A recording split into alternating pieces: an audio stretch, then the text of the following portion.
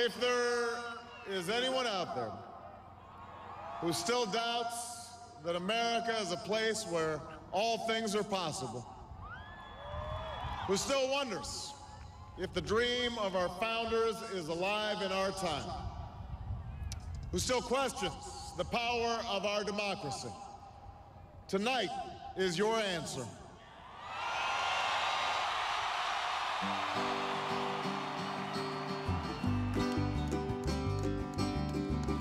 I have to say that I'm not surprised that that I have a classmate who's running for president and that it's Barack Obama, because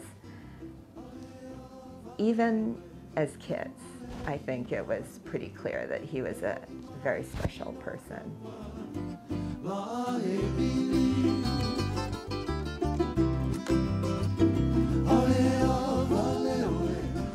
When my grandparents moved here in 1959, 1960, it was because they understood that this was going to be the new frontier.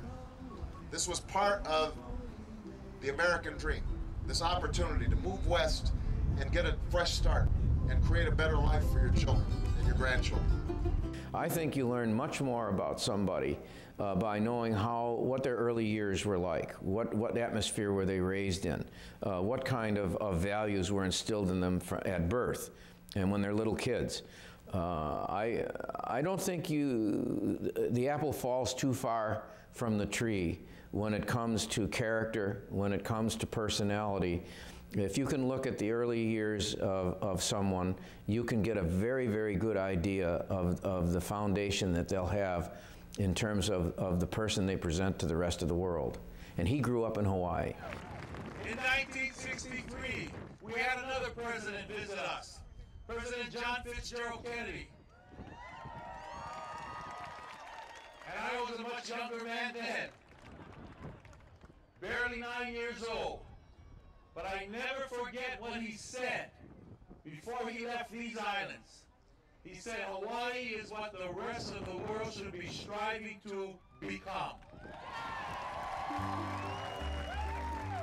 Barack Obama was born and raised in Honolulu, Hawaii.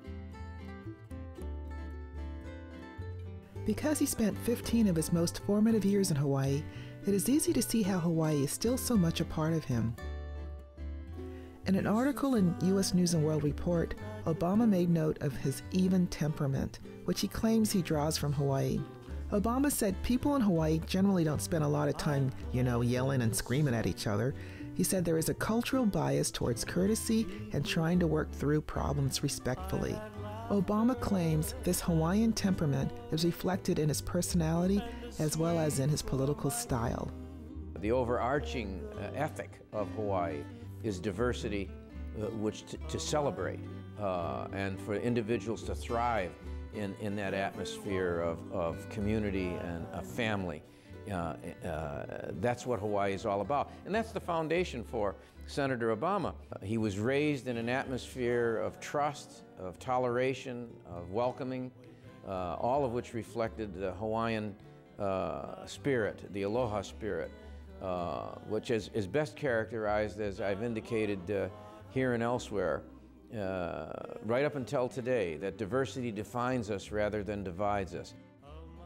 Hawaiian society was built with the concept of aloha. The aloha spirit is at its foundation. Aloha means love and kindness to all people, not just your own, but all people, everyone included.